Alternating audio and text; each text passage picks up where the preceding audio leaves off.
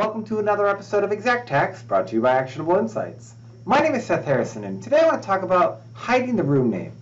Occasionally, you may have a skinny hallway, or a chase, or something that looks something like this. I have an Xact May 28 estimate open, and I've thrown in two normal rooms and then sandwiched a tiny one in between them.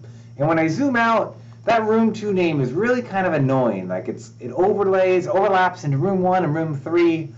And so I kind of just want to get rid of it. Like I know there's a room there, and if I go to my estimates items tab over here, I can see room 1, 2, and 3 accordingly. So let me come in here. We've already done one exact hack on moving a room name, and that's as simple as clicking on room 2, pressing this, clicking on the red diamond here, pressing the space bar, then you'll see it turns green, and then I can actually move that room name wherever I want to.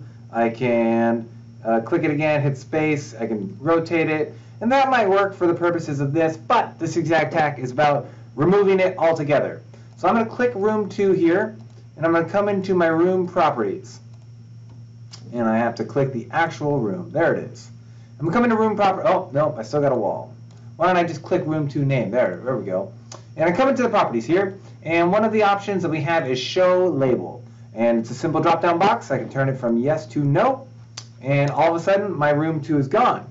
Now, at least the room is still there, but the label of the room 2 is gone. And the nice part is now my sketch looks a lot cleaner.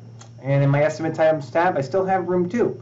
And I can still drop in line items through graphical estimating and use room 2 for everything it can be. I just don't have its name overlapping, clouding this kind of skinny stretch that I wanted to include in the sketch in the first place. So, this has been another Xact Hack on removing the label or hiding the name of a room. I hope you enjoyed. Please like, share, and subscribe, and I will see you next week.